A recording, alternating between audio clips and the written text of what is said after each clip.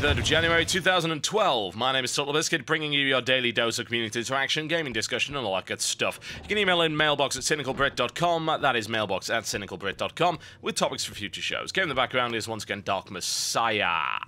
Oh, I love this game. There are some parts of it that are extremely frustrating, that you'll probably see in the next few episodes, in fact. Exactly what's so frustrating. That rooftop chase sequence is infuriating. Oh, God, do not put jumping puzzles in a game where your movement is that clumsy. And don't get me wrong, I'm okay with the slow, weighty movement, as long as you don't force me to do jumping puzzles with it. Oh. Anyway, first email comes in right here from Ilya that says, I was playing Skyrim earlier and I realized how much better the game would be if it featured a co-op mode. Not just the Elder Scrolls series, but the Fallout series as well. Don't you think it would improve the gameplay if there was a co-op mode where you can play through the game with a friend? I don't understand why Bethesda doesn't have this feature already, considering how obvious I think it would be. I'd love to have your feedback, and is there a reason that you think Bethesda hasn't made a co-op feature for Fallout and Elder Scrolls? I'm trying to figure that one out myself, actually. At this point, it seems ridiculous that it's not in the game. If I'm totally honest, I think that Elder Scrolls is one of those games, in fact, one of the RPGs that should work the best with a co-op mode. And the rationale that I put behind that is simply because Elder Scrolls is more about exploration than it is about storytelling and narrative. I.e., the storytelling and narrative in that game is actually the weakest bit. Did anyone really care about the main storyline of Oblivion? Not especially, no. Most people just wanted to explore cool stuff, and exploring cool stuff with friends is even better. Being able to roam around as a party would be absolutely fantastic, and then have the world scale up as you so desire. Hell, you can then go one better and decide to maybe put in a system whereby you can take over towns, and there's just so many cool potential ideas that could be put in there, but Bethesda doesn't seem to want to do it. Now, maybe it's a lack of multiplayer experience from Bethesda that's actually keeping them away from it. Maybe they're shying away from that particular idea as a direct result of that. If we look at the development history of Bethesda Softworks, it just isn't there.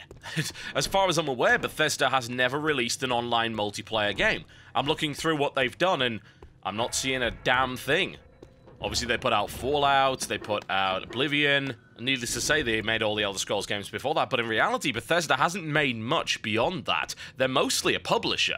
Games like, say, Wet, for instance, Rogue Warrior, Brink, Hunt of the Demon's Forge, Rage, even going back as far as Star Trek Legacy, Call of Cthulhu, Dark Corners of the Earth.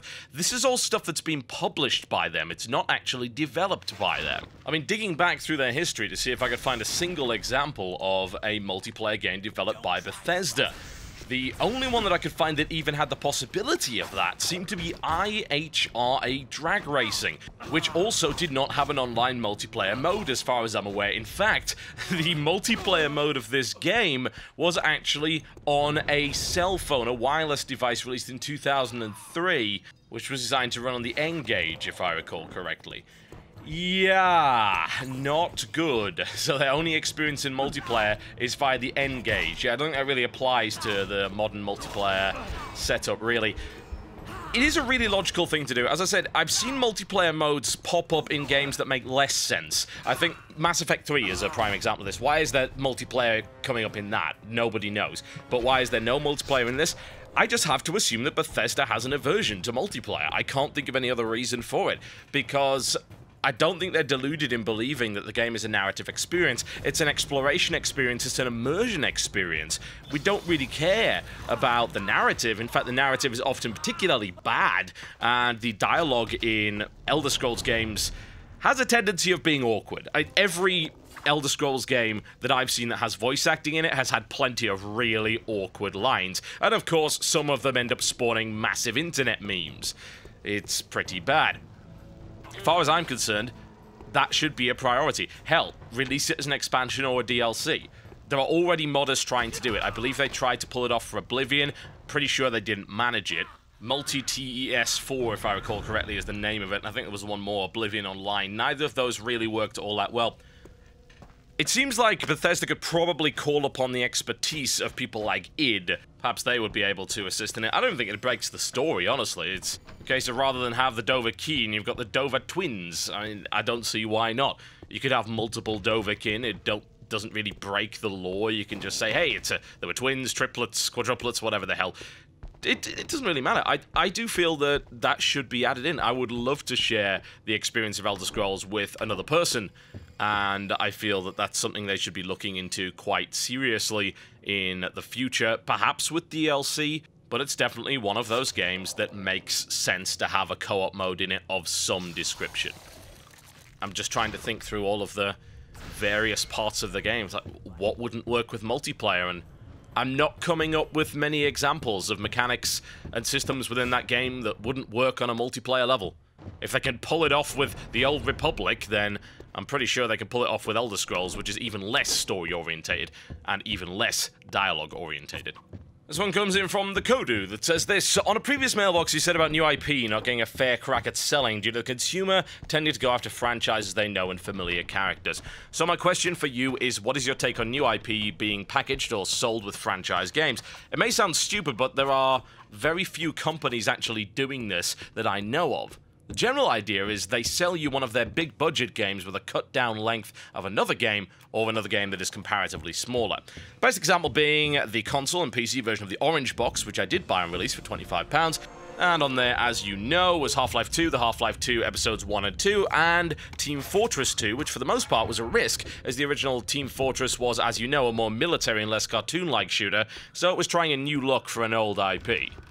Then there was Portal, which upon initial release I did hear friends of mine asking what the hell it was and saying they probably wouldn't play it, but as it was with Half-Life 2, they might end up trying it. But looking back, it's possible to see how much Portal exploded from that point, even getting its own individual releases and getting a full release sequel. Valve did go on record and say that Portal was a risk, and they put Portal out on the Orange Box essentially to gauge the public reaction to the game, by only releasing a version much shorter than a full retail release because they were unsure as to how it would work. Another sort of example is the immense sales that Crackdown received on the 360 due to the inclusion of the Halo 3 beta. My question is two-part. Should more companies start adding new IP concepts in with existing franchise releases, as essentially an extra little game to play on too? Or should new IP receive its own release and have to be shown on its own merit without companies having to spend extra money, and in the case of consoles, extra disk space on something that's not actually the franchise people are buying? The Orange Box is a really good example of this working out, as I think you've very accurately explained there. It's funny that you should even mention the TF2 as a risk, actually. I think that people don't really realize that, but the original TF2, and I actually have the old PC Gamer that showed off a bunch of screenshots from this, was very much a much more realistic looking game. It was militarized. There was a tank in that thing. You know, it looked like Team Fortress 2 was going to be a pseudo-realistic military shooter of sorts. It didn't end up that way, of course. It went down the characterized cartoony route, and that certainly paid massive dividends, huge dividends, and has resulted in the game being extremely distinctive in today's market, and it's most likely contributed significantly to its success.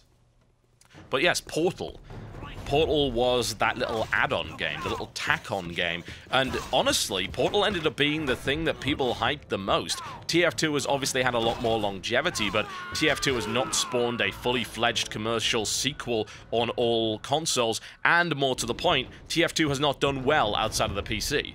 It is not played all that much on the 360 or the PS3. Portal, on the other hand, created a massive new brand that turned into a fully fledged sequel, as you have pointed out, as well as started innumerable, insufferable memes. I am very surprised that we don't see more of this. Incredibly surprised, because it seems to make an awful lot of sense.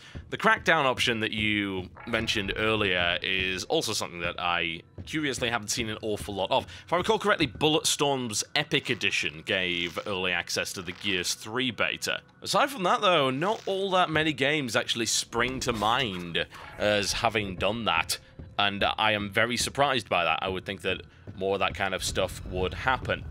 It was successful for Crackdown, certainly. It's just a shame that Crackdown 2 was kind of a bad game, but the original Crackdown did sell enough copies to justify a sequel, and that was a piece of original IP. As far as I'm concerned, they should try doing that with pretty much every piece of original IP. I think that original IP needs every piece of help it can possibly get, and you might as well exploit the value of franchises in order to promote new IP. Take something that some people consider to be an evil within the industry and turn it into a positive. And more to the point, as you just mentioned with Portal, the thing about Portal is that a lot of people said that Portal was just the right length. In fact, if you remember, Yahtzee in one of his rare moments of benevolence, he praised the length of Portal, saying, you know, Portal was pretty much perfect. The length was perfect. It didn't outstay its welcome. You know, I would actually like more games like that, especially I don't have a lot of time, and also a lot of adults, which is, of course, becoming more and more the primary demographic for gaming. In fact, in some countries it already is. Adults want potentially shorter game experiences that they don't pay so much for. I would be totally happy playing a game that was just a 3-hour campaign with maybe some kind of replayability in terms of a challenge mode or whatever. I'd be totally fine with that, because as long as I'm not paying full price, I can have a nice, cool experience that I can play through in an evening and then not have to touch again and say, you know what, that was fun. I enjoyed my evening with this game. Moving on. What's wrong with that? It's a perfect testbed as well to put new IP out there and say, hey guys, is this something that interests you? And if it does well, and if it gets a lot of positive response, then on the back of that, you can actually produce the sequel. That's the real challenge with original IP, getting to the point where a sequel is actually viable without having to pump a ton of money into it. I think we're quite fortunate, for instance, that Dead Space ended up with a sequel, considering that Dead Space did not do amazingly well. It obviously did well enough, and I think EA had enough faith in the franchise and their marketing machine to believe that they could make Dead Space 2 actually sell, and it seems like they succeeded in that regard. But we could have very well seen Dead Space go down the route of Mirror's Edge, which has not had a sequel and did not sell all that well, and plenty of other IP, as I've pointed out, stuff like Enslaved Odyssey to the West, which I think was amazing for a third-person platform. I think it was fantastic and sold less than 1 million copies, which is apparently not enough to greenlight a sequel there. Yeah, more of that, please. Please, by all means, bundle these things together. It's one of two things you can really do at the moment, and full-priced original IP is the difficult one. That's the most difficult thing to do, because you can release original IP without too much risk by putting it at a lower price point and building what is effectively an Xbox Live Arcade game. We're talking like the $10 to $15 price point range. That is a really good place to put out new IP, and as a result we see a ton of new IP coming from either indies or indeed coming from major developers. Stuff like Double Fine, for instance, has put out a bunch of games in the $10 to $15 range, stuff like Trenched, Costume Quest, Stacking, and they've all done reasonably well at that price point. But I think the holy grail is to be able to put out kind of a concept piece, as it were, something that's a bit bite-sized, like Portal, and then have it gain enough marketing momentum and gain enough brand recognition by its inclusion with another title or some kind of compilation to actually get that full-priced release. Can you do that with the current download model? That's questionable. I don't really know.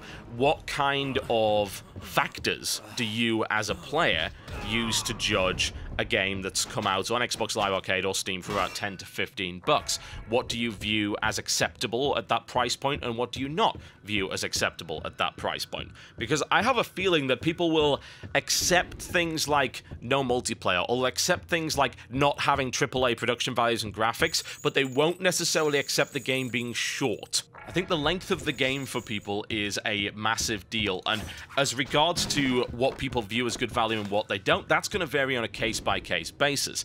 If I pay $60 for a game and the campaign's 4 hours, I will generally feel like the campaign was a waste of my time. I don't think that is good value. $15 an hour? No, not good value.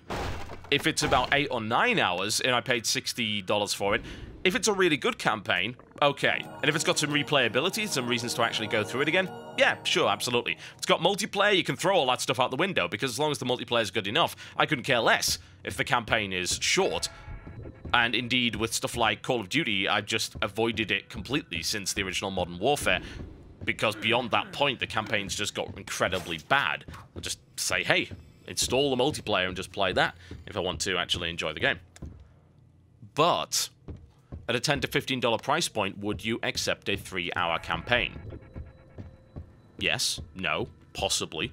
That's going to come down to the individual. But I feel that if Portal was released at $10 to $15 on its own, initially, without the big brand recognition that followed it up after its release with the Orange Box, let's just say that it wasn't part of the Orange Box, they released it on its own, would it have got anywhere? And more to the point, if it had, would it have just got anywhere because Valve has a really good reputation? Could EA, for instance, have gotten away with Portal? Could Activision have gotten away with Portal? I think that some people vastly underestimate what brand loyalty can do. I think if you ever see anyone talking rabidly about Steam, you can understand the kind of brand loyalty that Valve has cultivated, and for the most part, they deserve it. And honestly, Valve are one of the better guys in the industry. I don't view them as the heroes. Certainly, I don't view anybody really as the heroes. I think that they've all got their own motivations, which are sometimes questionable, and there's a lot of things that I don't like about Steam, but they're pretty much one of the good guys relative to everybody else. Would Activision or Ubisoft or EA have gotten away with Portal at $10 to $15 price point? I don't think so. I have my doubts, honestly. So, can you sell a game that is only 3 to 4 hours at $10 to $15? There aren't all that many examples that I personally can come up with. Bastion probably qualifies, but then again, that's actually longer than 3 to 4 hours. That's more like 6 to 8-ish. Shank is another example. You might think, that's an indie game. Well, actually, that was published through the EA Partners program, so that would work. Shadow Complex, and perhaps Renegade Ops as well. Those are examples. And those are original IP. You can talk about other things like, say, Ratchet & Clank Quest for Booty. That was pretty short, but that's not an original IP. That's a franchise title. But here is the problem with all of those examples, ladies and gentlemen. Do you see a full-length, quote-unquote, sequel coming out of any of those games? No.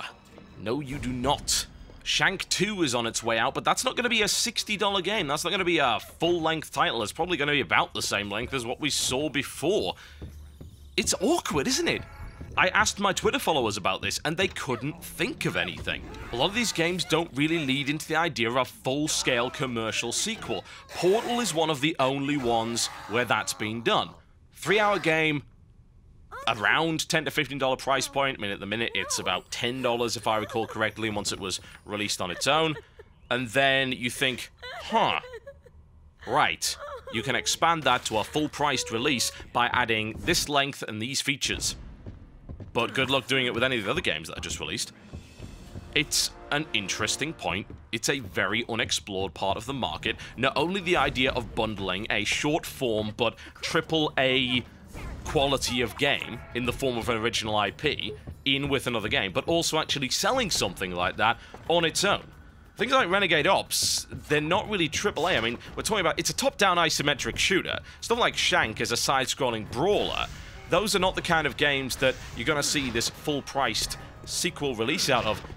You know, what I'd like to see is an FPS, a AAA-looking FPS, with a 3-hour campaign, maybe even no multiplayer whatsoever, maybe a bit of replayability, some kind of challenge mode, just released, either bundled with a game, or at a $10 to $15 price point.